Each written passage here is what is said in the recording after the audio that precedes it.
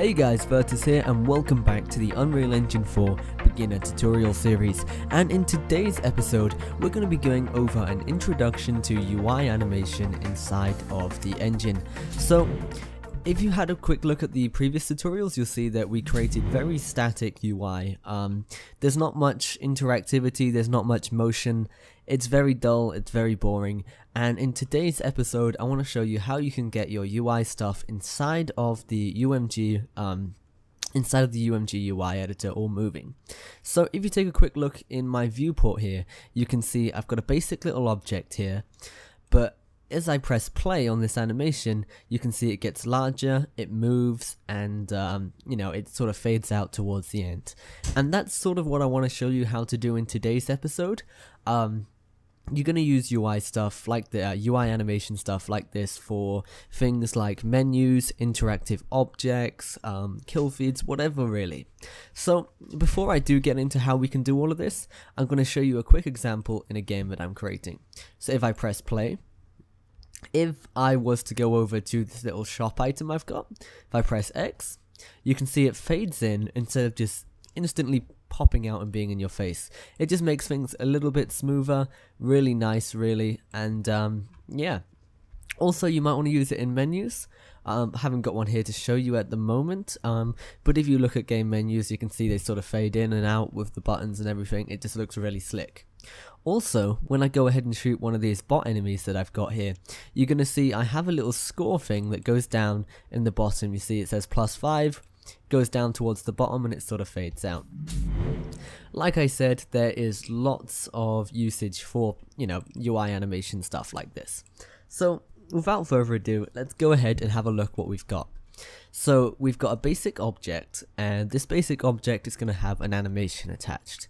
And these animations, they essentially allow us to change values of this object over time. In this case, those values are going to be for transforming it, location, scale, rotation, whatever.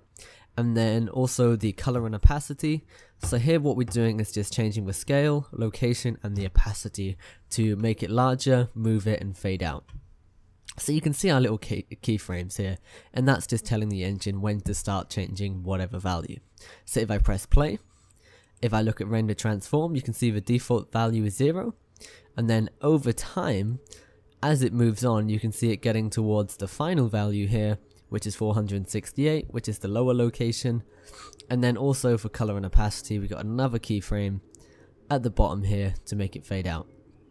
Anyway, the whole purpose of the timeline is to essentially tell the engine to change the value of something over time. And you can have these little keyframes, marked with these little white dots, which tell the engine when to start changing that value. It's a very simple concept really. If you've worked with any other kind of animation editor, the concept behind it is exactly the same. So if you've worked with Matinee, you start changing stuff over there with keyframes, or anything else like that really. Even with video editors it's the same. So let's go ahead and show you how you can do all of this stuff. So I'm going to go ahead and I'm going to delete this test animation I've got here, so we can start from scratch. And then we're going to go ahead and create a new widget blueprint, because like I said, animations are based around objects, and these objects, they need to be contained within a widget. So I'm going to call this test widget animation for now. If you wanted to, you can put the UI animation stuff into your HUD that you've got already, but for now I just want to work with a blank canvas to make it as simple as possible for you guys to understand. So I'm going to work with an image here. So I'm going to click the image in the palette panel, and I'm going to drag it in. I'm going to make it a little bit bigger here, and I'm just going to chuck it towards the top. And hopefully by the end of the I don't even know what's going on here, and hopefully by the end of the tutorial we'll have it moving down and we'll have it fade out, and we're also going to scale it a little bit. So with this, let's go ahead and create a new animation. So to do that, just go ahead and go down to the animation panel in the bottom left, and then we're going to name this animation test 1. Now with the animation selected, we can add a component. those components are going to be the objects that you actually want to change over time. In this case, it's going to be the image here. And you can see that's got the name image underscore 198. So press the big green component add button and go to image underscore 198. Now, with these components, you can add a whole bunch of different tracks. To do that, just go ahead and go to track, and under the drop down, just choose whatever kind of track you want. You've got color and opacity, cursor, is enabled, pivot, transform, and visibility. Now, realistically, you're probably only going to use 3 of these, those being color and opacity, transform, and visibility. So let's just go ahead and add a transform track so you can see sort of what they do. These tracks are going to show up on our timeline just like this, and these tracks we're going to be able to add the little keyframes on them. So if we go ahead and expand the render transform track, you can see we can now change the location, rotation, scale, and shear. So let's start off by trying to change the location of this object. We want to make it go down. So the default value is 0. So we want to make a keyframe for that at the 0 setting on the timeline. So at the start of the animation, it's going to be in this place. Like I said, these little keyframes actually tell the engine, what data it should have at a specific time. So if we go ahead and press add new keyframe, it's going to add a whole bunch of keyframes at the 0 setting. Now you can adjust where they get set to using the little slider here. By default, it should be 0. So the next thing we need to do then is we need to tell it to move down over time. Between 0 and 2, we want it to move down here and scale. So what you need to do then is you need to change the location. To make it go down, I'm going to increase the Y and make it come down here a little bit. And then you can see it's automatically making a new key when you change it at a different position in the timeline. Or if you wanted to, you can just manually press the little plus arrow over here at the top of the transform track.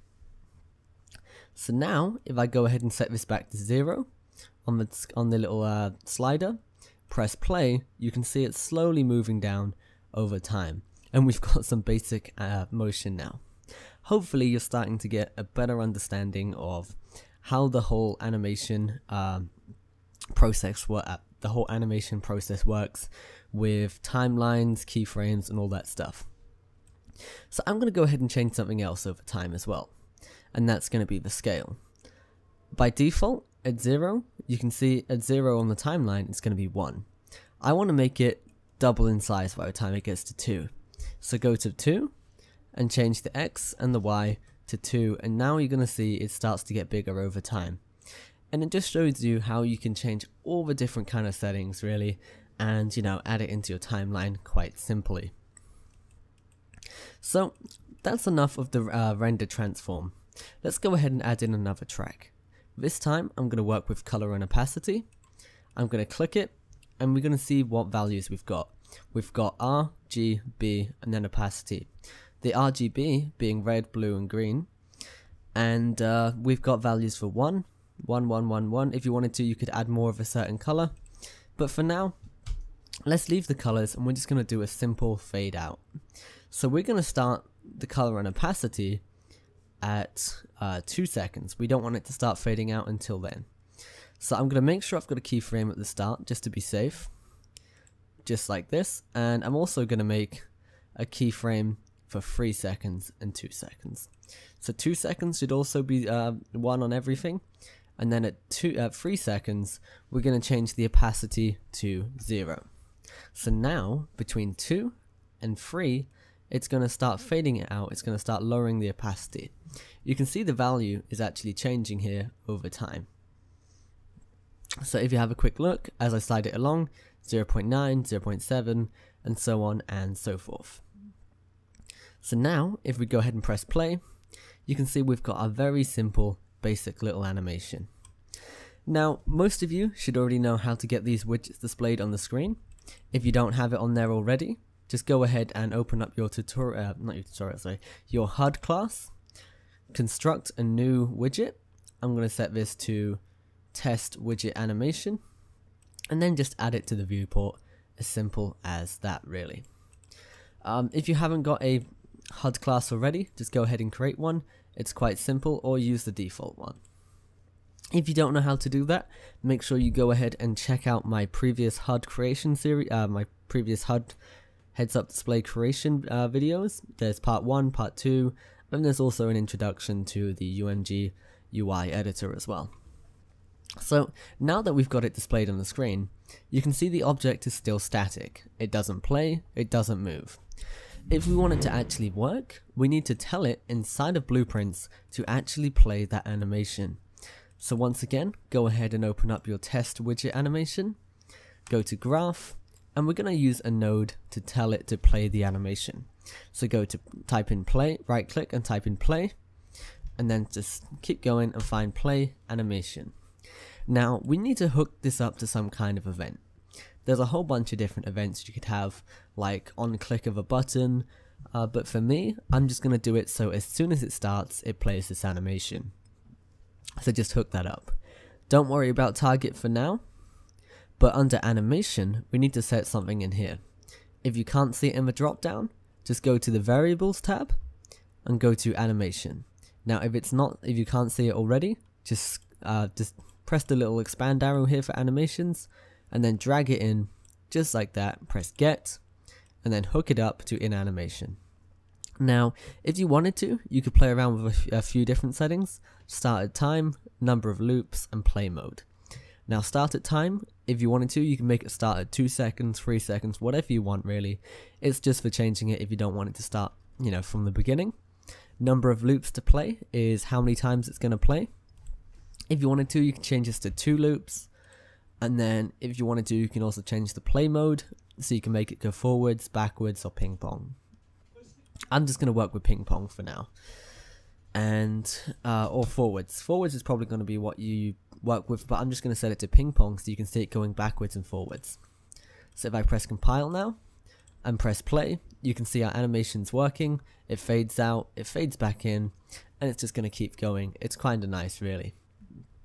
Anyway, that is pretty much everything I wanted to show you in this tutorial. Hopefully you've got a better understanding of the whole UI animation process, the animation process, and how keyframes work.